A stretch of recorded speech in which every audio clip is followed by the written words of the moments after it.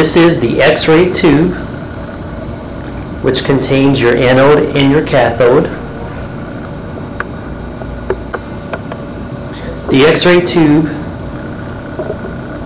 shines a beam of light onto the table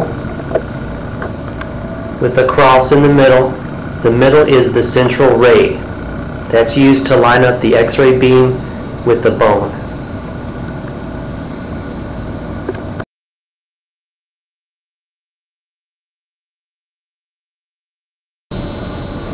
This is a basic setup for an X-ray room. You can see your X-ray table here. The table is movable. Above it is the X-ray tube. This is where the beam of radiation is going to come from. And on the wall is another Bucky tray used for doing chest X-rays.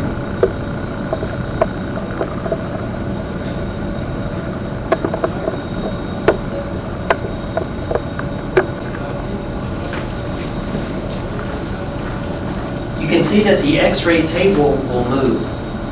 You press down on the foot pedal and you can move the X-ray table around. Below the table is the Bucky tray. That's where you would place your film cassette into there and under the table. Alright, anytime you're taking any kind of examination for X-ray, you need to prepare your room first before you get your patient. So you need to make sure that you have the proper cassette size. You need to make sure you have your lead markers. And you need to make sure you have your lead apron to properly shield your patient. Okay, so first of all, I'm going to put my cassette in the Bucky for a chest X-ray.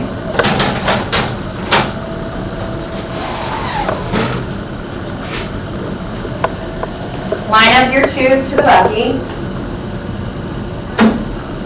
And make sure you keep your shielding out and your markers out so you don't forget to use them.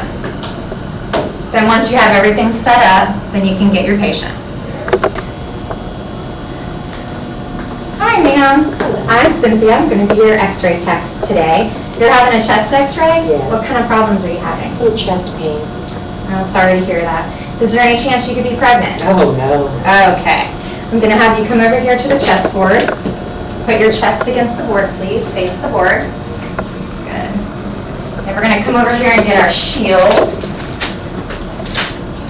Now you want to shield the back of the patient because the X-rays are coming in from the back to the front. Please hold that.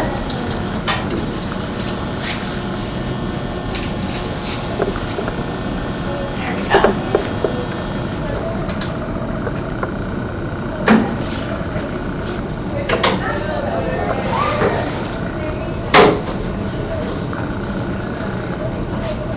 Okay, you're going to have the patient roll their shoulders forward. You want to make sure that this line is going down the mid-sagittal plane, and this line needs to be about T7, and you can find that by finding the bottom of the scapula. Right about there. You always want to make sure that there's light above the shoulders also. And you can see that over here. Up a little bit higher.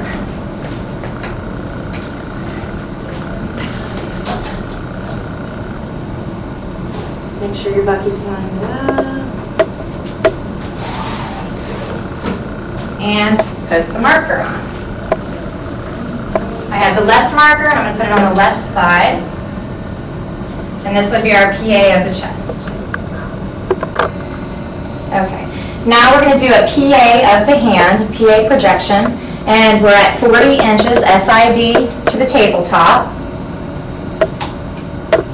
And we're using a 10 by 12 detailed cassette.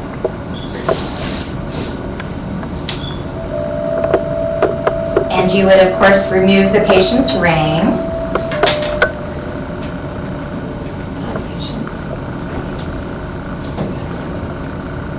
Okay, and I'm just uncocking the tube to make it the same direction that the cassette is going.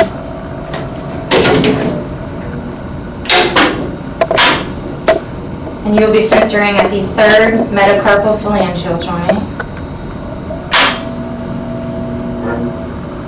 And you want to open your collimation up enough so that you don't clip any anatomy. And you also want to include the wrist joint. Okay, and this is our right hand, so I'm going to put a right marker on the cassette.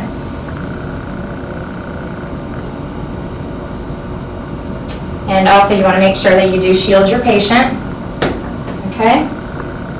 And that is it. Okay.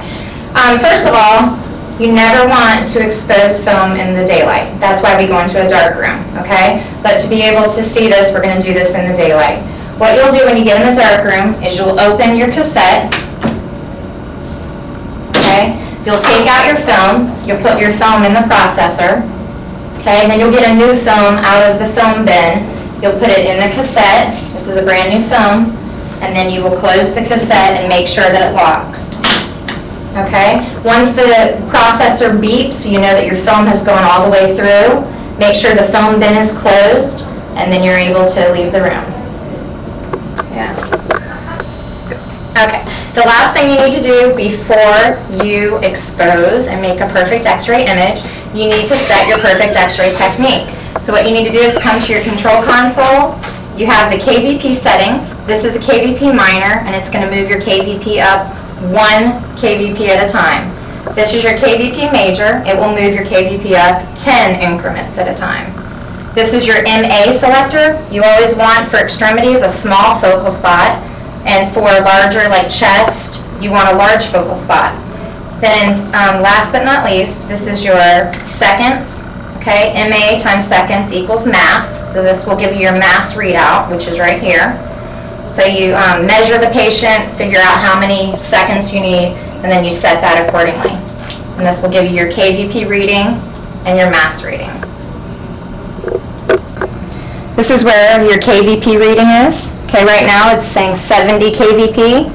And then right here, when you set your MA and your seconds, it's going to automatically calculate it for you, and this will be your mass readout, 2.5. This is your exposure button. This is how we actually make the x-ray exposure, by pushing down on this button. And it starts the rotor and then sends the electrons to the machine.